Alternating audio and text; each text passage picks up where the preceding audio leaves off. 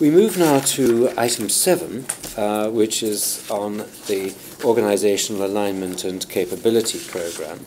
I'll ask Karen to speak to it, but invite Simon, if he wishes to say some words by way of introduction. Thank you. So we spoke about this last time. Some of the changes we're making here are changes that we would want to make 1 year into the organisation in order to adjust in the light of the circumstances we find ourselves in. Some of them are changes that we are being required to make in order to reduce our running costs in line with the broader redeployment of cash from back office to frontline health services for 15-16 as a contribution to the wider pressures that the NHS is under. So this is a piece of work that we will be consulting our staff on formally beginning on October 1st, and Karen will update you on where things stand. Thank you. Karen. Thanks, Simon. Yes, so we, just to reiterate, this programme, as we talked about last time, is a combination of, meets a combination of objectives. It's about reviewing where we are in the organisation and ensuring that the organisation is geared up to meet its current priorities and has the right capabilities. It's secondly to ensure that it is going to be capable of doing the things that we need to do going forward. In particular, all of the work that we've been talking about today about the forward plan, for example, is a key area which is only just emerging. So we shall need to think about that. And the third area is the savings that we don't want to make but do need to make to live within our baselines for 15-16. Clearly the need to make those savings for 15-16 has probably driven us to try to make these changes as quickly as possible so that we could stabilise the workforce as quickly as possible and ensure that the workforce and management are able to continue to manage delivery through winter and for the rest of this year. So that's driven a tight timescale for making the changes happen. We had hoped to start the consultation slightly earlier, as we indicated in the paper, but have a little bit more to do for ourselves to just confirm that the structural changes that we are making will properly meet our objectives, are clear enough, and ensure that we are capable of meeting our both current needs and future needs of the organisation. And that's probably the key area that we're going to be spending some time on over the next week as we finalise these changes prior to the consultation being launched on the 1st of October. We've already had discussions with the trade unions about this and are very conscious of the staff concerns. That clearly one of the biggest risks associated with this is, of course, the impact on staff and the subsequent impact on the continuing successful delivery into both performance issues and all of the work that we've been outlining and discussing today. So that's a key risk. A second key risk I did want to flag is the specific one around whether we have the right resources in the right place for the future, and that's something that we'll be discussing in more detail later and through the next week. But hoping to provide assurance to all of ourselves and to you before we start the formal consultation.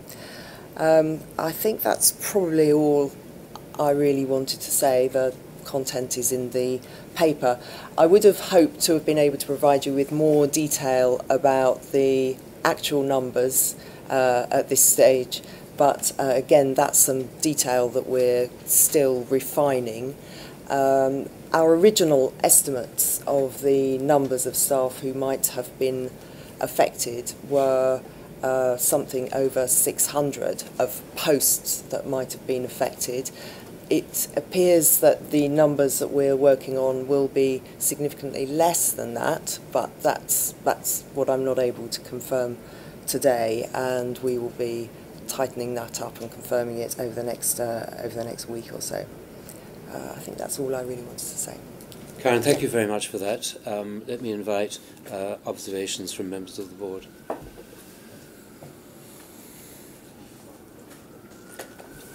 I think I heard something sotto voce from the Deputy Chairman, but I'll pass on to Kieran.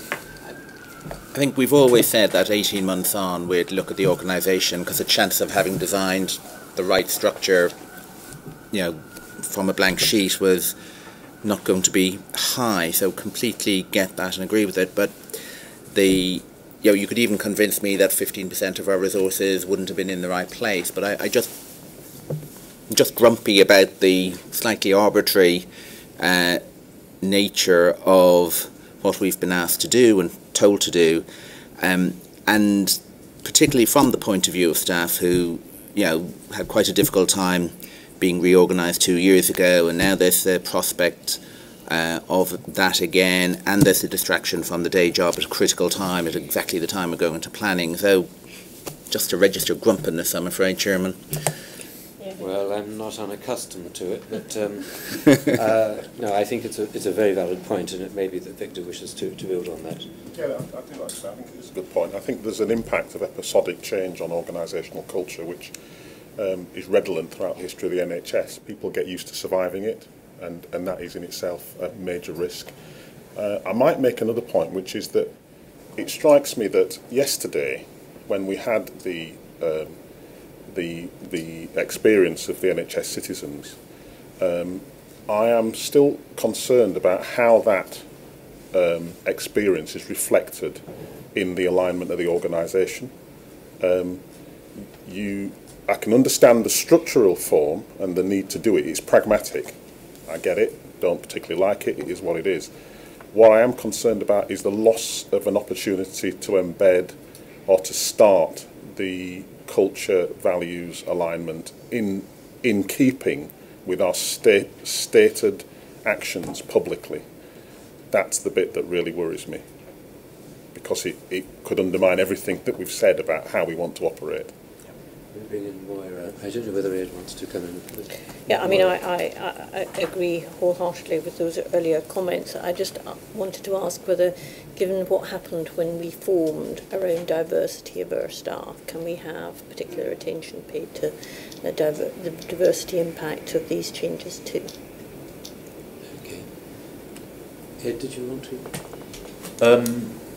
I'll make 2 points. One, I suspect, given the speed and the nature of what we did when we did it, it's inconceivable that we could have got everything right. And I think that part of what we are doing is putting things right, which, with the reflection of time, and if given more time, we might have done differently. And I think it's quite important to identify that and the benefits of knowledge of operating the system differently. I think the second point is nobody likes to be told what to do. We need to know if that is what we are having to do, and lots of organisations are having to do it, what we therefore have to give up doing, because it's not just about doing everything we did before with a lot less. It's about having the honest conversation about we simply cannot do X or Y anymore, because without that conversation our accountability is shot. Thank you. David? Malcolm, maybe just to build on that point from Ed, I think as we discussed at the Audit Committee, I think it's important that we embed and understand the nature in which financial controls and other controls are being changed as a consequence of the organisational realignment, and that we can be satisfied that the new control environment is robust and can be embedded quickly where things have changed. Right, I think all very valuable points, and we will watch very closely. It's work in progress. So, did you want to? Yes, please. Respond to some of those points. I think it's really important to give you as much assurance as we can on all of those.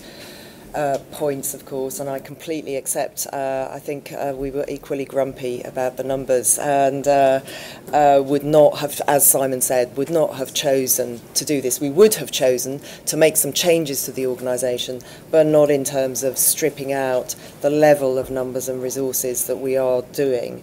And it is causing some difficult decisions. There is no question about it. Every single directorate, national directorate, and the field force are having to make some really difficult decisions. That does have a consequence for us all, which is about one of the things that became very clear when I joined the organisation was the general question by everybody about what is this organisation for, what's it really about, and what's its core purpose. And in a sense, everyone is having to really focus on what are we really here for, what is really fundamentally important, and using that to make the choices where those choices are being made. So it's not good, but it is helping us to make some of those choices. And we need to be clear about that, because there are some things that we are going to have to stop doing. And there are certainly also things that we are still going to do, but do less of. And they're quite important things, and we need to ensure that everybody understands those. So, for example, I know Barbara would say that in the field force is going to be reduced. There will be fewer senior people across the patch in the field force. They will be covering wider geographies, and as a result of that, they simply won't be able to go to every single health and wellbeing board and every single safeguarding board. They will, though, prioritise those which are absolutely important in challenged and difficult economies and circumstances. So we will be more focused in how we work. We are also trying to work together on how we can work more efficiently and effectively across our organisation. That was always one of the key objectives of the stocktake that I did with Ros Roughton when I first came in, and that Simon asked me to do. Some of that is about us joining up more effectively, working across the organisation more effectively and efficiently, and thereby being able to avoid some duplication and some confusion in the way that we're working. And those are the opportunities that we are able, I think, to take. It doesn't answer everything that we need to do. I mean, I wanted to come back to Victor's point, because that is absolutely important, that we take the opportunity. We're naturally focusing right now, because we need to, on the structural changes which are putting posts and people at risk, and that is the primary focus right now of this change programme. But we have done quite a lot of work on how we need to operate differently as an organisation and more corporately as an organisation. And we have more work to be done around that. And though that doesn't specifically address the points that you make, Victor, what is really important and what came out from yesterday and all of our engagement, I think, with NHS Citizen, is the need to build that closeness to the patient in everything that we do, and also to change ourselves, our own culture for the way that we operate, so that we can also influence the culture in the wider NHS, because I think that's what came out so strongly yesterday. So there is a lot more that we need to do. We haven't embedded that into plans yet, but I do think that we still have the opportunity to do that in the way that we implement the changes that we're going forward. So it's not a lost opportunity. I think we need to take that opportunity still. Finally, I just wanted to touch on, we did have a really useful session with our Audit and Risk Committee on the risks and controls. I think we're all very conscious that we are not in a strong position as we would like to be in any case on our control environment. There is a lot more change that needs to be done, and indeed some of the change that we have specifically identified as part of the stock take and as part of this piece of work is to improve those controls. And some of those are to improve controls, but also to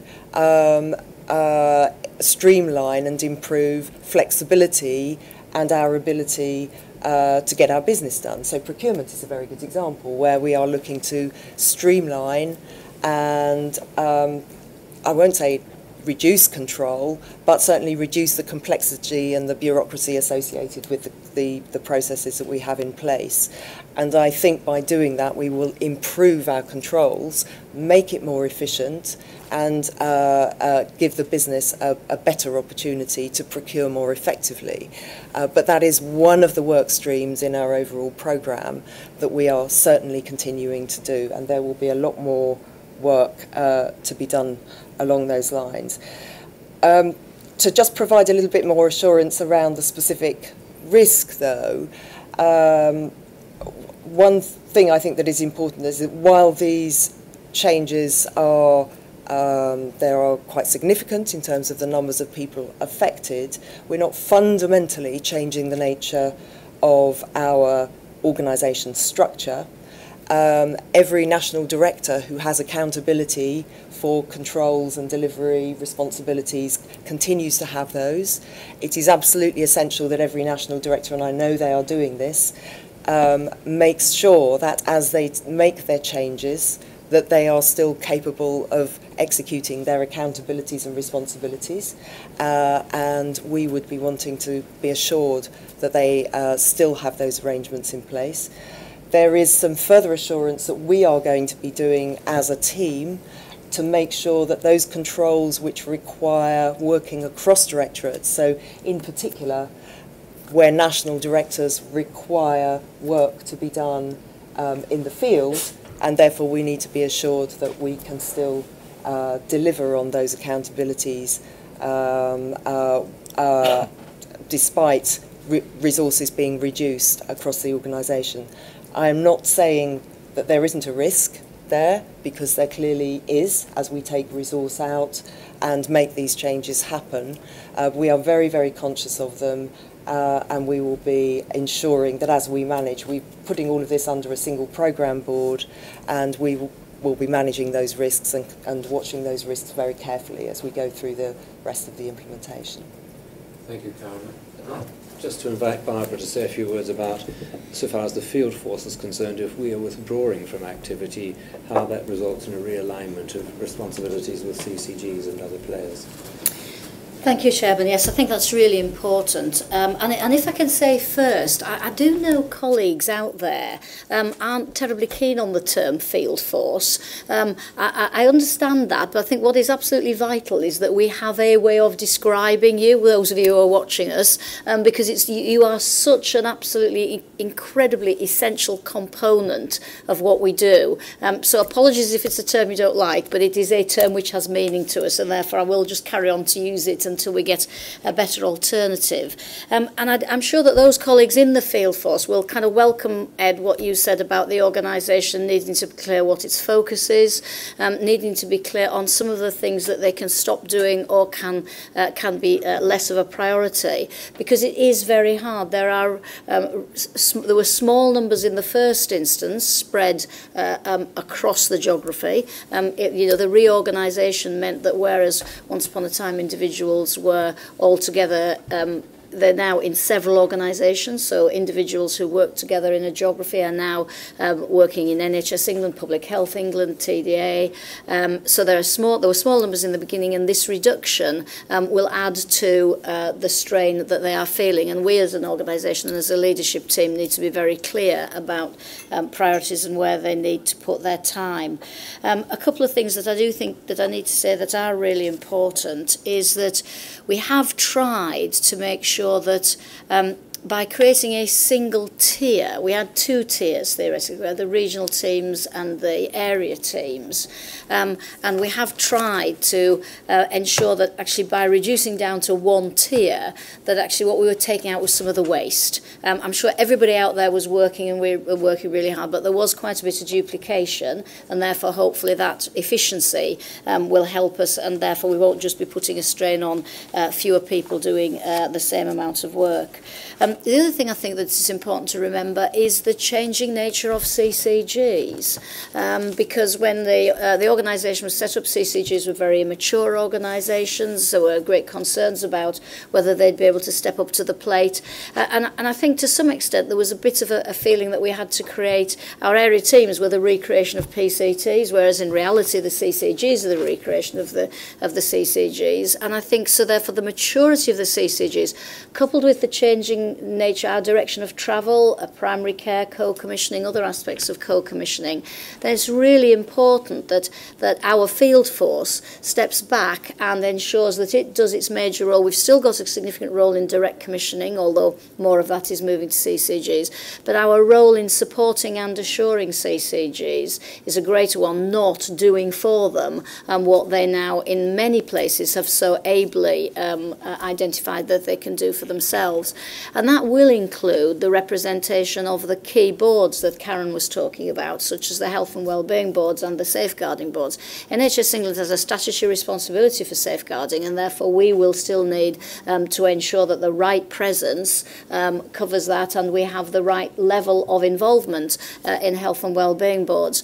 But what we need to do is to ensure that where appropriate, CCGs can take on more responsibility, and we need to start to be discerning about where and when we put where we would put our efforts for those CCGs who we feel are absolutely confident to represent on health and wellbeing boards. As I say, we have a statutory responsibility for safeguarding boards, which is different, but where we will put our efforts in supporting CCGs and where we will need to have a greater intervention. And I think if the field force are here, they would say that in terms of the overarching CCG assurance process, it will be absolutely critical that they can be discerning as for which CCGs they need to give a lot of support to and which CCGs have shown themselves to be very capable of being the local focus, the local voice of their communities, remembering, of course, that they're the ones who have local meetings in public, and therefore the more decisions that are made by the CCGs, then the more there is local accountability to the population. So I do think that, I don't want to underestimate that there are significant risks in reducing our staff numbers by this number, but we've got a lot of mitigations, and I think the way it's been done in the field force and a changing approach to how we do business, hopefully will be able to allow us to deliver all we want to do. Thank you, Barbara. Margaret. It's absolutely right that the CCG should take on the responsibilities as described by Barbara, but in my mind I see a completely different field of operation from residing with the area teams in that they are the assurance side of things. So it's not that they're supporting or duplicating what the CCGs are doing. It's just the CCGs are carrying out an executive function. The area teams have an oversight and assurance role on our behalf, really. And I just, if we take, for example, looking at the forward plan, the individual care programme suggests quite a lot of activity at ground level. And if you take that particular programme, for example, the potential for fraudulent networks springing up and undermining the integrity of what one's trying to establish there is a possibility. I'd just like some sort of comfort, please, that we have the right number and the right level of support to ensure the assurance and oversight of what we're doing to make sure that the forward plan works as it should. Forgive me if that sounds like a little bit too much detail, but no, not at all. I think that's a really, really valid question. Of course, the field force, if I can call it that, which currently is made up of regional teams and area teams, but in the future will be a single integrated tier which provides oversight and assurance. And some would say that the two tiers has been too many layers of assurance and oversight. But that field force will have a huge range of things that it needs to deliver on behalf and supported by the National Support Centre on behalf of NHS England. Assurance will be its major role. But so, in terms of many of the things we want to see happen, relationships with patients and the public, quality of care, experience of care, all the things we were talking about in the planning round, the major targets. We will be relying on CCGs and their relationships with their local communities to deliver those for us. And NHS England needs to be sure that that is happening, rather than necessarily step in and try and do it as an alternative. But we will also still have a direct commissioning function. So as well as that assurance of CCGs, the field force will still need to make sure that in its direct commissioning function it's doing all the things, some of which you've already talked about. So the role is changing in terms of emphasis, and it's changing in terms of scale as CCGs mature, but it is not fundamentally changing in what we do, which is we have responsibility for making sure that the whole of the commissioning system, whether it's our direct commissioning, whether it is the oversight of CCGs, whether it is the way the CSUs support our direct commissioners and CCGs, the whole of that commissioning system, we can be assured and assure you that it's doing everything that it needs to. I have Ian. So one specific additional observation is that, as well as providing assurance around the system, just connecting this conversation to the earlier one on the forward view and Kieran's comments in particular around capacity and capability for change, there will continue to be a very important role for the field force in the NHS, working with our partners and their field forces and things like the academic health science networks, strategic clinical networks and senates, to think about how they can collectively catalyse local system improvement. And I just wanted to emphasise that that transformational role is really critical alongside the assurance function. Thank you, Ian. Yes. Yeah, just a thought really, we can explore more as we go through this. There is, in my experience, a bit of a tendency when organisations go through this for people to go into the shell of this is now my job, and I'm not going to look outside my shell. And actually the reflex of leadership has to be to create exactly the opposite set of behaviours, that the porosity of boundaries starts to increase, so that people go, how can I help, who can I help, how do we do this together? And so if I can just suggest that as we go through this process, it starts in this room and it starts with our teams to not, if we see people going into there, this is my job and it's not my job to do anything else other than this, that we push against that and we try and engage a spirit of collective collaboration across all of the national directorates and all of the field force and other parts of the organisation. It's just a natural tendency, I think, to go the other way. Well, thank you, Ed. I think that's been an immensely valuable discussion. I think the board identifies and understands the extent of risk that's inherent in this exercise, but I feel that the comments that the board has made and the responses that you've given us have given us a sufficient level of assurance, but something that we'll want to watch very closely over the coming phases of it. So thank you, Karen, for the paper. We now move to item 8 on the agenda, which is simply for noting the board committee feedback, and then item 9, which I think is any other business, which is the date of the next meeting, which will be in Leeds on the 6th of November. I've not been notified of any other business that any member of the board would wish to raise, and since that's the case, I have only one other request. I had only one other, but I have a further one. Tim. Just one very small thing, but people may be interested to go onto the NHS England website, where they can find a version of the annual report that I hope is gives a better narrative of some of the impact NHS England has had over the last year. That's called the Annual Review, and it can be downloaded from our website. Thank you very much. We'll take that home. My only other request to you was the formal one that we now move into a meeting for confidential business. Thank you very much. The meeting is closed. Thank you very much, everybody, for attending with us this morning.